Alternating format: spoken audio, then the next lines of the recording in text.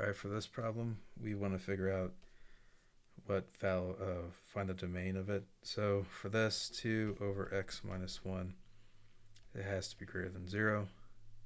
So for that, we're going to multiply each side by x minus 1. Actually, that doesn't work.